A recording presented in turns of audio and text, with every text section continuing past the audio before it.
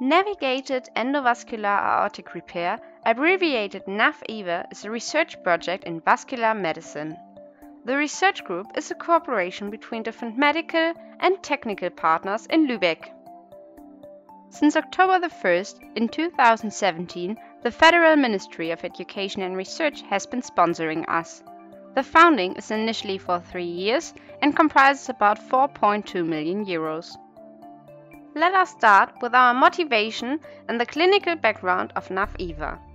The aorta is the main artery in the human body and provides the organs with blood. Vascular diseases influence the shape of the affected vessel. NavEVAR treats the widening of a vessel, which is called aneurysm. The major risk factors for a widening of the aorta are male gender, high age, and smoking cigarettes. The rupture of an aneurysm is mostly lethal, so the treatment should be in time. A big problem is that 4 of 5 patients do not have any symptoms until the rupture.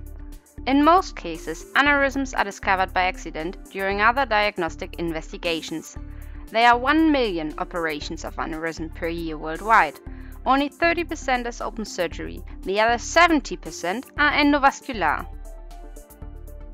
In the minimal invasive intervention, the doctor sews a stent graft into the vessel, so the blood supply of the aneurysm is cut off. While the stent prosthesis and the material has improved in the last 15 years, the application of contrast agent and radiation is still needed during the endovascular intervention. Both the contrast agent as well as the radiation create health hazards. Contrast agent causes kidney damage and radiation is carcinogenic. Especially, the danger caused by the radiation is a big problem. For patients, it is a one-time contact with radiation, but the surgical teams follow countless interventional procedures in their life. We want to solve these problems by NavEVAR. The goal of NavEVAR is to execute the endovascular intervention without any contrast agent and radiation. In the following video, we will show you that neither is needed for navigation. Navigation can actually be realized using new technologies. NavEVAR uses different tools and methods for navigation and visualization. These are used before and during the endovascular aortic repair to avoid contrast agent and radiation. Next, we will explain all of them separately. We start off with 3D rapid prototyping of vascular phantom models. Before we started the research, we thought about the principles for NavEVAR and decided to work without animal testing. Instead, we used 3D rapid prototyping to produce patient-specific vascular phantom models for tests and simulations and for evaluating NavEVAR in a realistic environment. 3D print offers many different materials with various stiffnesses and prices. The basis of the models are data from CT angiography of anonymous patients with real pathology. The first step of the production is the segmentation of patient data. Then follows the production of the patient-specific phantom model by 3D printing. During the last step, the support material gets removed. The result is an accurate but expensive phantom model. Next method is the virtual angioscopy by preoperative CT scan. For NavEVAR, we use the preoperative CT scans for 3 different visualizations. All of them are used for planning and orientation during the intervention. One of them is a virtual angioscopy that shows the vessels from the inside. The second is the section plane of the angiography presented in real time. Finally, the third one is a 3D rendering of the vessels within the body as well as the current position of the catheter. Now we will have a look at the navigation during the intervention with fiberglass and OCT. To navigate through the human body during the intervention, we want to integrate a glass fiber into the stent delivery system. Orientation with the help of glass fiber is realized by burning a bracket grating into it. The change of the reflection spectrum, which occurs when the grating is stretched or compressed, is utilized to determine the exact position. If a glass fiber is integrated into a stent delivery system, it can be localized as well. The data of the catheter's position can be overlaid with the 3D visualization in real time. In addition, a fiber for optical coherence tomography, abbreviated OCT, will be integrated into the stent delivery system.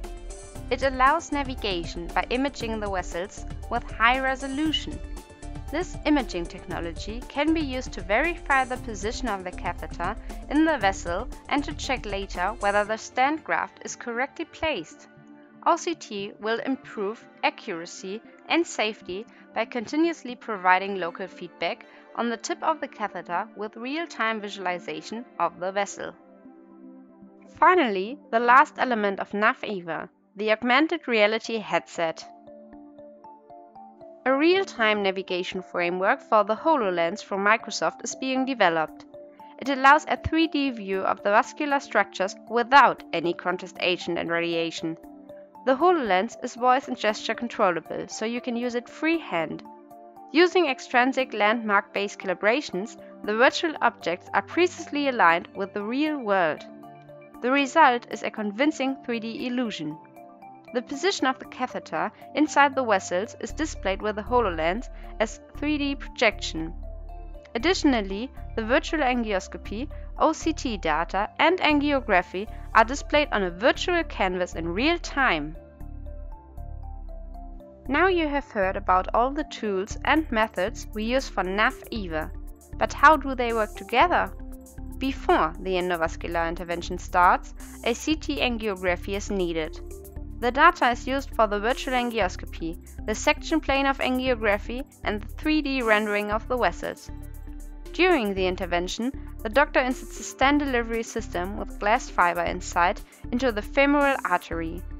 Now the catheter will be pushed through the artery to the right position. By wearing a HoloLens, the position and orientation of the catheter is displayed on the body at any time during the intervention. The virtual angioscopy, the OCT image, and other real-time visualizations are displayable as a 3D projection as well. When the stent graft reaches its final position, it gets placed and the doctor removes the catheter from the body. Research on NavEVAR is still at the beginning, and quite a few things need to be examined in more detail before a prototype is ready or even being tested on humans.